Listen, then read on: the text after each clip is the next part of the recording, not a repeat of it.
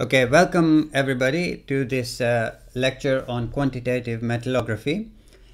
And I will begin by explaining why we need to think a little bit about how to deduce three-dimensional information from observations made in two dimensions. And this problem is even more important nowadays because many of the sophisticated pieces of equipment that we have software which gives you the answers automatically. The problem is that most people do not interpret those results sufficiently to think about, for example, error bars and so on. So I hope to give you an elementary introduction to the quantitative aspects of metallography. Now here is the structure of perlite.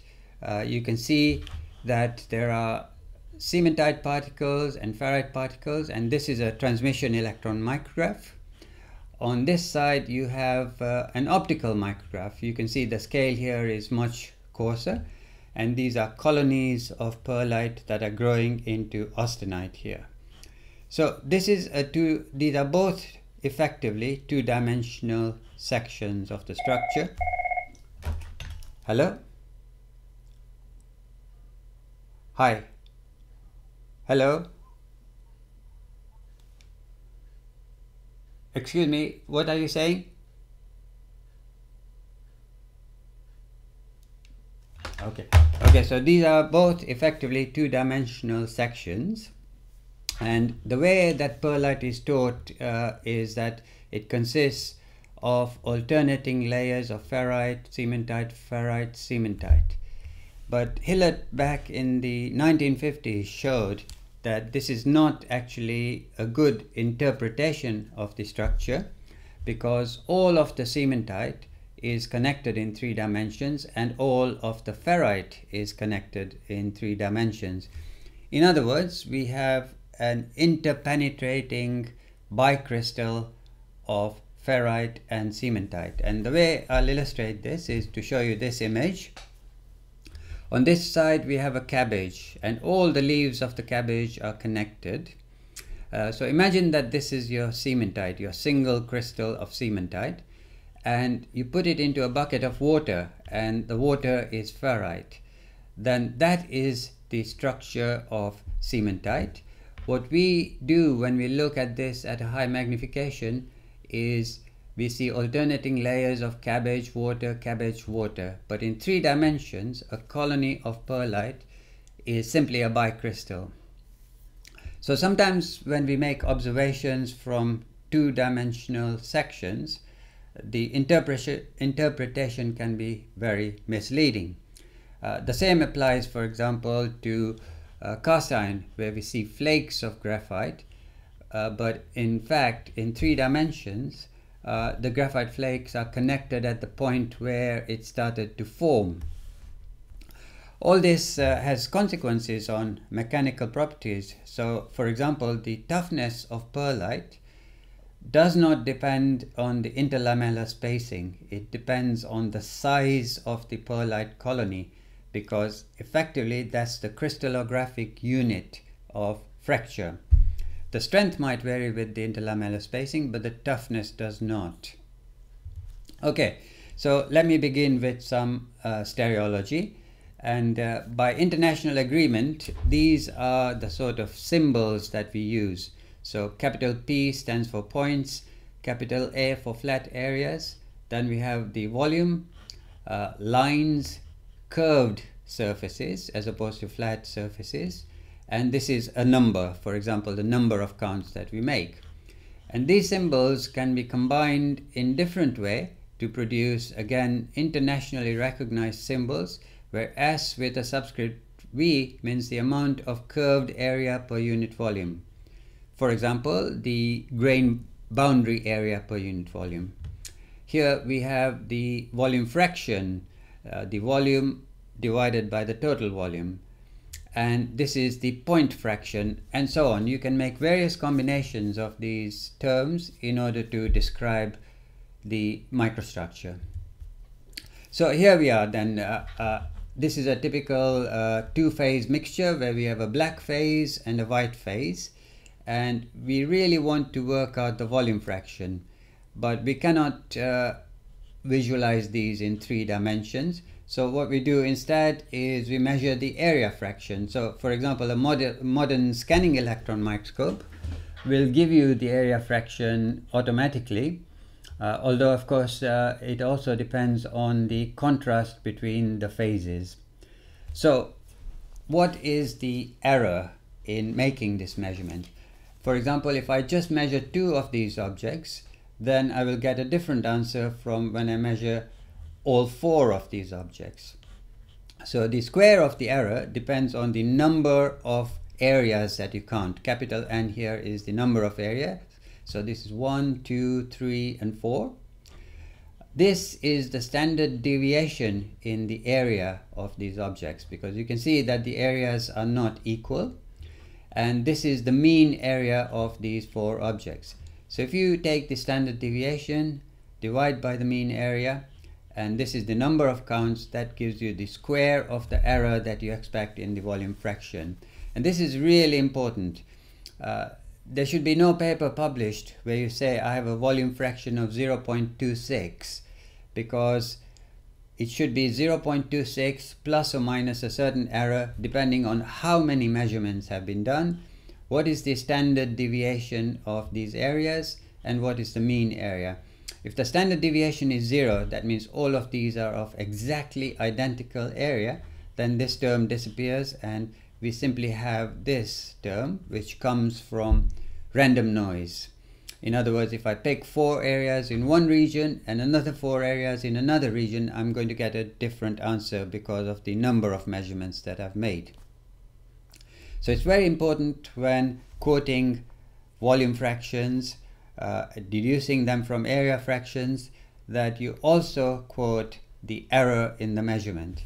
And this error represents 67% confidence. If you want to represent your data with 95% confidence, then you double this error. So it will be, if the error is 0.26 plus or minus 0.03, then it would be 0.26 plus or minus 0.06 if you want 95% confidence. So this is standard statistical theory. Now, another method of measuring the volume fraction is to project random lines onto the structure, and those lines will have a certain intercept in the black phase and another intercept in the white phase. So you add up all those intercepts, and this gives you the mean lineal intercept in the white phase and the mean lineal intercept in the dark phase, and these are the standard deviations in the linear intercepts in the dark and the bright phase. And the error also depends on how much material you have of a particular phase and the number of measurements. So this is a more complicated error measurement than we had in the area fraction. So again, modern instruments usually have a method of giving you these linear intercepts automatically, but they do not give you a good appreciation of the errors involved in the measurement. So these are things which you may need to calculate manually depending on how many intercepts have been measured, the volume fraction, and the standard deviations in the values of the intercepts. The point fraction, and again, if you look at digital images, these points might represent pixels.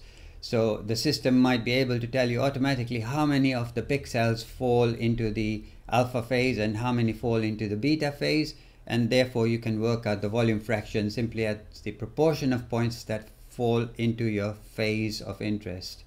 And the error is simply given by the random statistics. That means 1 over the total number of points is equal to the square of the error for 67% confidence. So all of these methods can be applied manually or automatically. Manual application is necessary when the contrast between your phases is very poor and you do not have, for example, electron backscattered diffraction imaging facilities which identify phases by their crystal structure. Okay, so we've worked out how to measure the volume fractions. We are also interested in the sizes of grains in our material, because as every material scientist knows, in general, when we reduce the size of the crystals in a polycrystalline material, we tend to get a stronger and tougher material in general. Now, this is a fracture surface from an alloy which has been deliberately made brittle so that it breaks along the grain boundaries. So these are actually three-dimensional grains because the structure has broken at the grain surfaces. And you can see here you have the grain junctions. Now, these shapes are of course quite complicated, and the angles between the grain boundaries will not be possible to make in 120 degrees in 3 dimensions. So we represent the shapes of grains in 3 dimensions by idealized structures, which I will show you later. So this particular material has what we call equiaxed grains. That means the grain size is the same in all directions. But you can also have circumstances where the grains are anisotropic. Here, for example, the grains are growing in the direction of maximum heat flow in a welded component. So these are columnar grains. So how do we represent the sizes of these grains? Okay, let's see. So in 3 dimensions, an equiax grain is normally represented like this, which is a Kelvin tetrachedecahedron. It consists of hexagons and squares. Okay, and the reason why this shape is because the angles between grain boundary junctions are approximately approaching 120 degrees, which is gives you equilibrium in all 3 directions, but it's not exactly 120 degrees because that's impossible. And the second point to note is that whenever we have a grain shape, it must also be able to fill space. In other words, I can take these tetrachedecahedra, stack them in 3 dimensions, and there would be no holes left in the structure, because in a polycrystalline material, in general, the grains all fit together without leaving empty spaces. And a shape like this might represent the columnar grains that I showed you. So this is a hexagonal prism. It has a hexagonal cross section, and the dimension C is much bigger than the dimension A. Okay, so here's your polycrystalline material. All these are single phase, and you've got lots and lots of crystals. There are also these straight looking objects which are annealing twins, but effectively they're also grain boundaries.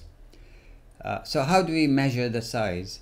Well, mean linear intercept means you project a line at random onto this structure, for example a line parallel to this red marker, and you measure the intercepts that the line make between grain boundaries. So for example here and here, and here and here, and so on, and you make sufficient measurements to give you statistically meaningful results, and that gives you a very well defined relationship between the mean length of all these intercepts. So this is a mean linear intercept, and the amount of surface per unit volume. So this is a stereologically very fundamental relationship, because what we are interested in is how much grain boundary area we have in a unit volume of material. The larger that area is, the smaller is the mean free path for dislocations to move, and therefore the stronger will be your material. So the mean linear intercept is the best way of defining grain size, because stereologically it's directly related, inversely related to the amount of surface per unit volume, and the amount of surface per unit volume has profound effects on the mechanical properties. So the best way to measure the grain size is by a mean linear intercept. Now, many articles in journals, for example this one, make the mistake that they assume that this is a grain size. Okay, here is a grain which is larger than this grain. But that simply isn't correct, because we are looking at a two-dimensional section, and this grain underneath might actually be larger than this grain. So this figure here, where they say it's a ferrite plate thickness, they don't really mean that. What they mean is that the intercepts that they have measured, which represent apparent size, okay, not the true size, but the apparent size, are plotted along this horizontal axis. If I take a mean value of all these numbers, then that gives me the grain size. So if I go back to this equation, it's the mean value of the linear intercept which gives me the grain size, the surface per unit volume. An individual measurement is not very meaningful, because you do not know how this grain behaves under the surface or above the surface. But because of the ease with which we can get these data in scanning electron microscopes, people have started to publish many papers where they assume that the size being plotted here is the size of an individual grain, but it's actually an apparent mean linear intercept. So be careful about that. There is only one grain size that you can get from these data, which is the mean linear intercept. And of course we are assuming that there is a uniform distribution of grains in the material. If there wasn't, then this distribution would be bimodal. Okay, so you have to test that this distribution follows a normal distribution. If it is bimodal, then you actually have a mixture of grain sizes in your material. Okay, so just to summarize, the very best measure of grain size is a mean linear intercept. Now, this is an image from a scanning electron microscope, and we can see that there is a small grain here, apparently small grain here, and an apparently large grain here.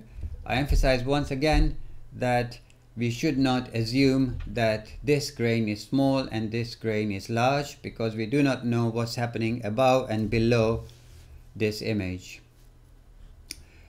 The other point is that in a scanning electron microscope, it will immediately give you the area of this grain and of this grain and so on. So that is a mean areal intercept. It is again not a grain size, it is simply a grain being sectioned along a random plane. So let's apply our very elementary measure of grain size, just to show you that the linear intercept is a wonderful measure, because it gives us immediately the amount of surface per unit volume. So let's assume that we've got this grain structure, we've done linear intercept measurements and arrived at a value of the linear intercept, which is inversely related to the amount of surface per unit volume. If I multiply the amount of surface per unit volume by the grain boundary energy per unit area, then that gives me the cost of creating grain boundaries. So this is the free energy that you need to supply to the material in order to create this much surface per unit volume and this grain size. So this very simple equation immediately tells you that if you have, for example, 100 joules per mole of free energy available, then there is only a certain grain size that you can get from that free energy. So if I take this a little bit further, where is this free energy coming from? It comes from phase transformation, for example, from austenite to ferrite. So if I have a certain value of the chemical driving force for transformation, that immediately predicts the smallest possible grain size achievable. All right? You cannot exceed this grain size, because then the cost of interface energy will become too high. So here, for example, is the grain size obtained in thermomechanical processing of steels, and this is the free energy being plotted here. So if you undercool the material below the equilibrium temperature, you have a greater free energy, and therefore you achieve a much smaller grain size here. So notice that all of these data are from commercial steels, and we are far from achieving the minimum grain size in commercial steels. So we need to focus on how to modify our thermomechanical processing route in order to get even finer grain sizes than we do today, and therefore obtain higher strength and higher toughness in steels. Now this is another method of characterizing grain size. You have a grid in your microscope, and you compare your grain structure with a particular region of the grid. If it roughly matches, then you get what's known as an ASTM grain size number, American Society for Testing of Materials grain size number. And it's a very peculiar parameter. This is the ASTM grain size number, and this is the number of grains you have per square inch, okay, at a magnification of 100. So this kind of a grain size parameter is not terribly scientific. It's simply to enable you to communicate a grain size, but you can't do much with it in terms of modeling, for example, the strength or other properties of your material. It's purely a communication device that I have a certain grain size, ASTM number 5, which means that in a square inch at a magnification of 100, I have 16 grains. You need to know about it because it's often used in industry. Now, coming back to the anisotropic grains, we have a complication. In the case of the isotropic grains, the mean linear intercept is sufficient to completely define the amount of surface you have per unit volume. But for anisotropic grains, that's no longer true, because the mean linear intercept depends both on the short axis and the long axis, and what we want is these two bits of information. So if you want to obtain both A and C, then you not only have to measure the mean linear intercept, but also the mean areal intercept, and then solve these equations simultaneously. Now, the example that I've given you is of hexagonal prisms, which accurately represent columnar grains. But if you have, for example, pancake grains, then these relationships will be different. And right at the end of this lecture, I'll give you references where you can obtain parameters defining the shape of your object, the linear intercept, and the areal intercept associated with those shapes. So for anisotropic grain structures, it is not straightforward to define a grain size, because you necessarily want two different parameters at least. Okay, so I've already talked about the statistical errors, where your error depends on the number of grains that you count, or the number of intercepts that you count, or the number of points that you count. But there are, in addition, other errors. So when you etch a material, you're effectively creating steps on the surface, and that is why you're able to distinguish between grains. Now, if this step is very high, then obviously there's going to be a region here of confusion when you look at it from above, that does this region belong to the lower grain, the upper grain? Your boundary effectively becomes very broad. So the error that you introduce by etching heavily, and you can define the etch by this height here, is if you take the height, you multiply by the amount of surface per unit volume, then that gives you an error here, which is a volume fraction, which is not the true volume fraction here. Okay, so the lesson from this is, do not etch your samples very heavily. And this is where a scanning electron microscope with EBSD has an advantage, because in fact you do not etch the sample when you take measurements on that. Secondly, if you are looking in a transmission electron microscope, you have a certain thickness of foil, and some of the particles in your thin foil will be completely enclosed. Others will be intercepted by the free surface. That introduces another error into your volume fraction, which depends on the thickness of your foil and the size of your particles, because if you simply measure the volume fraction of particles you have by looking at the projected areas, then that is not going to give you the true volume fraction, simply because some particles will be totally enclosed in the material and others will not. Similarly, the resolution of your technique, in other words, the angle over which you collect reflected beams into your objective lens, is a fundamental resolution of your microscope. You cannot get better than that resolution, and therefore your grain boundary width will be affected by the resolution of the technique that you are using. That introduces another error in your measurement. Now, apart from the errors which are very well understood, the errors due to randomness and those due to etching, you also have the problem that we now have very high resolution instruments, which means that you may not be looking at a representative amount of material. So here is a very simple calculation that I've done. If I take absolutely every transmission electron micrograph that has ever been published, and let's assume that there are 1 million of these micrographs published each year, and that we've been looking through a transmission electron microscope for 40 years, and a typical magnification of 50,000 times, and a foil thickness here of 10 to the minus 7 meters, and this is a typical size of the micrograph. If I calculate the total amount of material that has ever been examined in a transmission electron microscope, it comes to just 10 to the minus 4 kilograms, and this is the weight of a pin.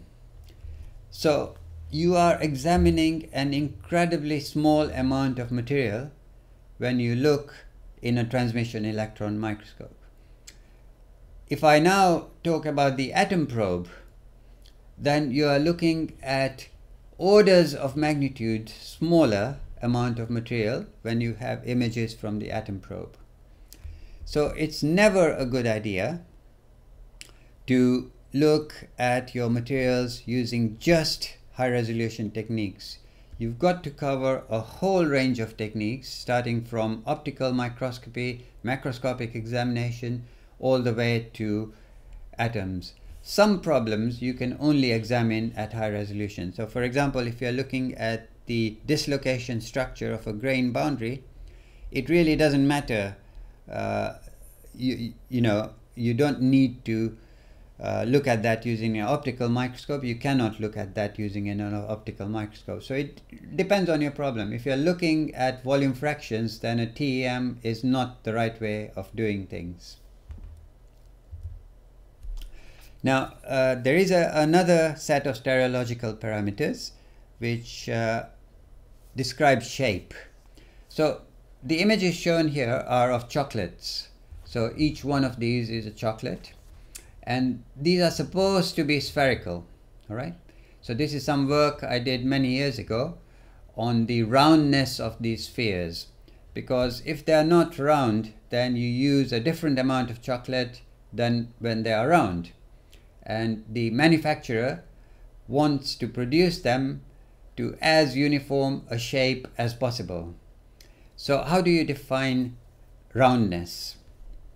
Well, one parameter here is in these projections, if I measure the perimeter of each of these chocolates, so P is now the perimeter, and I also measure the area that is projected, then P squared, the perimeter squared, over 4 pi into A is a dimensionless number. Okay, so a perimeter is 2 pi r. Okay, So if I take 2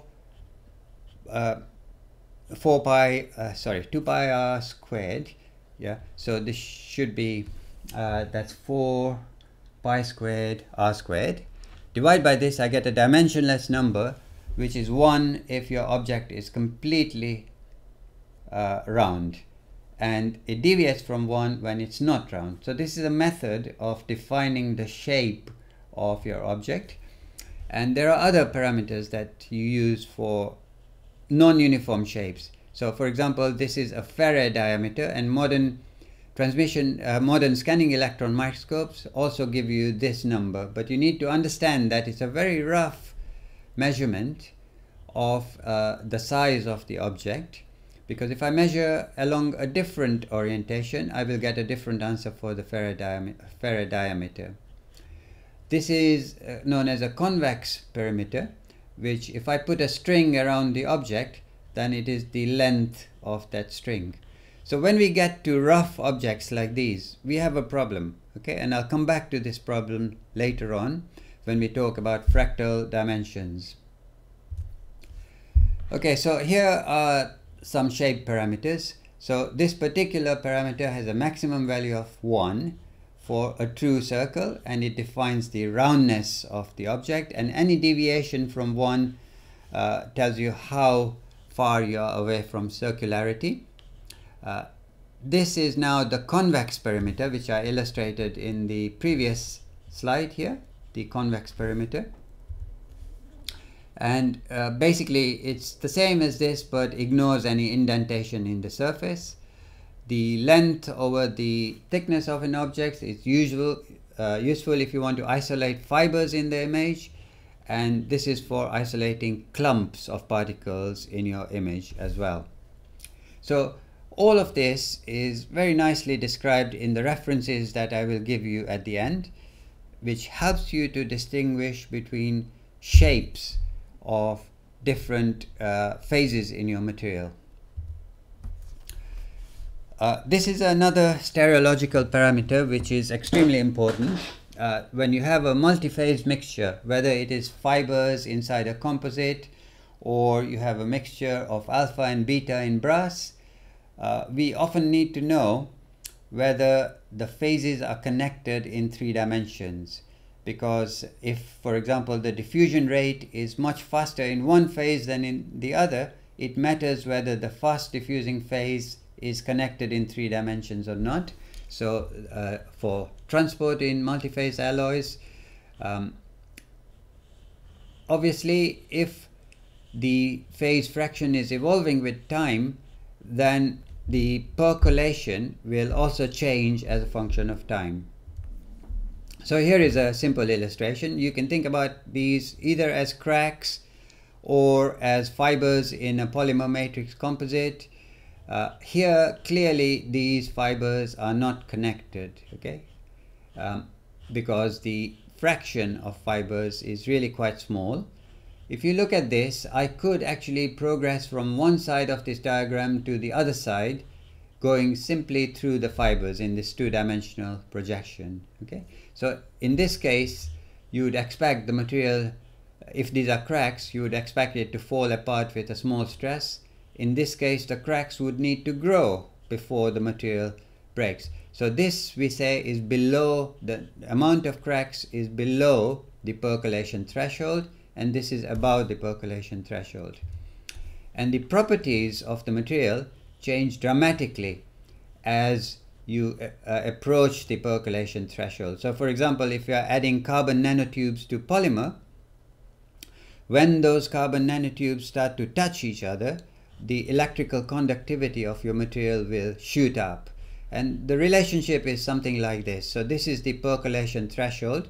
That means the minimum volume fraction that you need in order for all the carbon nanotubes to be touching.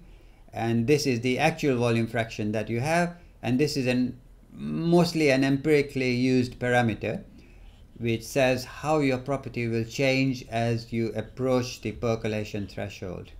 So this 3-dimensional connectivity has a huge effect on the properties of your material. And when you add carbon nanotubes to polymer matrix to a polymer matrix, they may not have any particular effect noticeable macroscopically until they start to touch each other.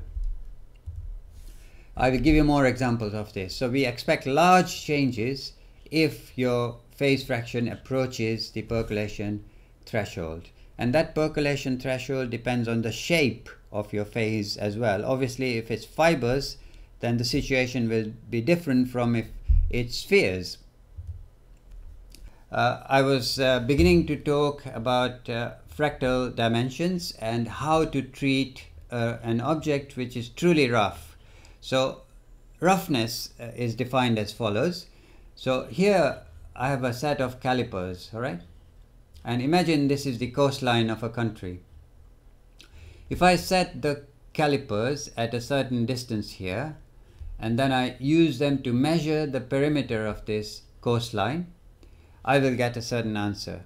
So I plot a point, the logarithm of that perimeter versus the distance here, which is my resolution of my calipers. Now, obviously, if I make this distance for these calipers much larger, then I will not pick up the detail in the surface. Okay, so if I have a very large value of eta here, then I will get a different answer for the perimeter. If I have an extremely small distance between these two sharp points, in other words a high resolution, then I will get a much higher perimeter. Okay, so if I plot the logarithm of the measured perimeter of that object versus the logarithm of the resolution with which I measure, in other words the distance between these 2 points, then fractal theory due to Mandelbrot tells me that I get a straight line, and the slope of that line is 1 minus capital D, which is the fractal dimension. Now the fractal dimension D is a very fundamental parameter, because once you have that value, you can work out the perimeter at any resolution that you like. Now, why is this important? Well, here is the structure of steel, and we have a plate of bainite here, right? And we are looking here at a resolution of 50 micrometers. So this is a single plate of bainite.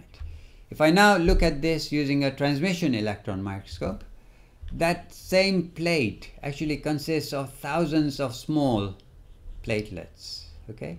And if I go to even higher magnification and look at one of these objects here, then look, there is much more detail and even higher resolution, now going to 3, then I have other little platelets mixed in. So depending on the resolution with which I observe this object, okay, this apparently in an optical microscope, this is a single plate of bainite. Transmission electron microscope is thousands of connected plates, and as I go to even higher resolution, there's even finer detail. So depending on how I measure the surface area of this object, which in an optical microscope appeared to be a single plate, yeah, I will get a different answer. So we did a fractal analysis and we obtained the dimension of this object as 3.59. It's a three-dimensional object, but the dimension is 3.59 because it is not a smooth object. Now, what does this mean? Well, it means that the amount of surface per unit area, the interface between this product and the parent phase, varies according to the resolution with which you do the measurement. So this is the resolution.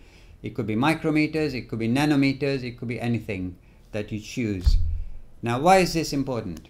Well, supposing that I'm measuring the toughness, then the size of the plastic zone is of the order of a millimeter. So I would use here a millimeter to define the amount of surface per unit volume. In other words, the grain size effective in controlling toughness. On the other hand, if I'm measuring the absorption of hydrogen onto the surface, then I would put this as one atom, and the amount of surface per unit volume would be much, much greater in influencing the amount of hydrogen that is trapped on the interfaces.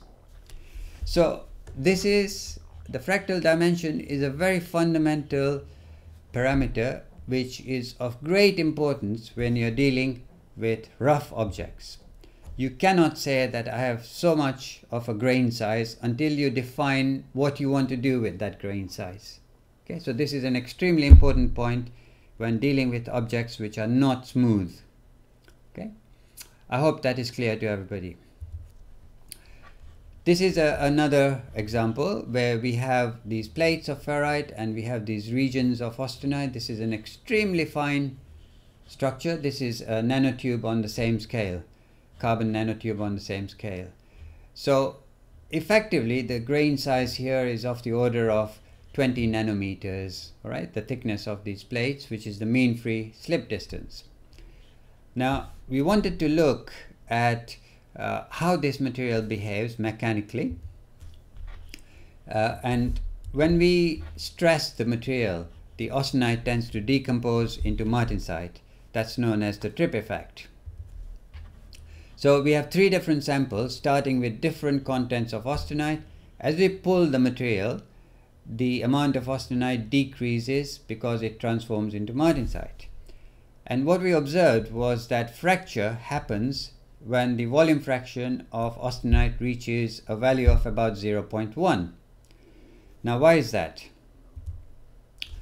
This is a test that we did in situ in neutron diffraction, where we are pulling the tensile specimen, and again we find that the sample fractures when we get to a volume fraction of 0.1.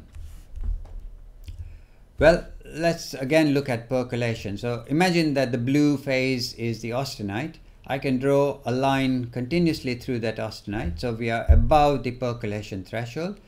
But as the austenite decreases, I can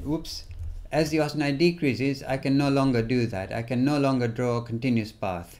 And the austenite that has disappeared is now very hard martensite, which fractures very easily. So the conclusion is that when the amount of austenite drops below the percolation threshold, you get fracture. So this provides a method of predicting the ductility of the material. It's an amazing result that when you lose continuity in the austenite, you get fracture because the martensite can no longer support the load.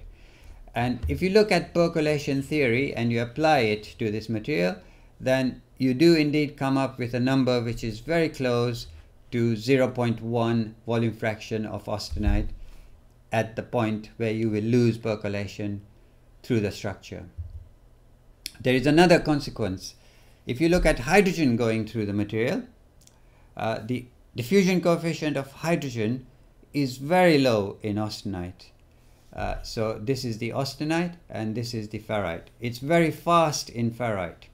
So if the austenite percolates the microstructure, then the diffusivity will be very low because it's basically cutting out all the easy diffusion parts. So here you see the diffusion coefficient is low, and when we go below the percolation threshold, it rises rapidly.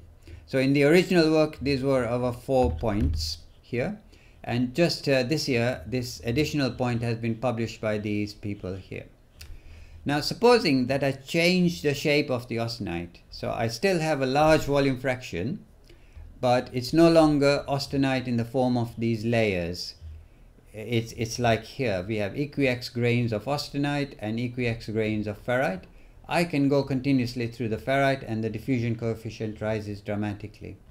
Okay, so the point I'm trying to make is that there are many features of the structure which are not simply related to the grain size or the volume fraction of the phase, but if you look at the continuity of the phases, that can explain things like ductility, it can explain how mass transport happens through the material, and so on. So this percolation theory nicely shows that the diffusion coefficient of hydrogen into the steel dramatically decreases once your volume fraction of austenite is beyond the percolation threshold. And this only works if the austenite is in the form of layers, whereas here you have EQX grains of austenite at a much larger volume fraction, but the diffusion coefficient is nevertheless large. Okay, so I've finished my talk now, and these are the two classic references that I would strongly recommend to anybody who wants to study this in more detail. And I will make this lecture available on my normal website. What I'll do now is I'll call the conference organizer so that if there are any questions, I can address them. Okay? So, Professor Chakraborti, I'm just about to call you. Okay?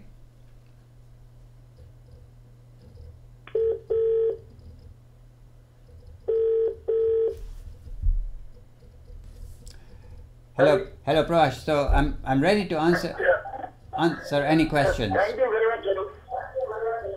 Thank you very much. Okay. So I'll just see if there is any query, question from the audience. Okay. Any question? If it will be good, Harry, I'll collect the question and send it to you. Okay, that's fine. Okay, so thank you all very much. Okay. Thank you very much. Okay, bye bye.